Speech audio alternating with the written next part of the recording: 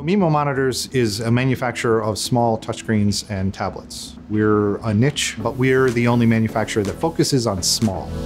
Tanvas is a company that's really, I think, redefining the way that we interact with the most ubiquitous human-computer interfaces, the touchscreen.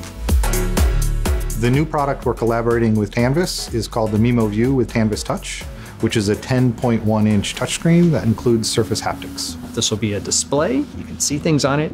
It'll know where your fingers are, and it'll control what your fingers feel. It is no longer a flat piece of glass. It now allows textures to be incorporated along with the visual image that's on the screen. I think the thing that's exciting is this software-defined approach to haptics. The way that we create haptics, we actually create it with an image. The programmer creates a grayscale image that represents what the programmer wants you to feel.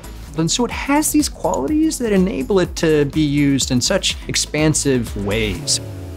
We were introduced to Tanvas at the beginning of 2018, and when I experienced their technology, it was just cool, and I knew that I wanted to be a part of it.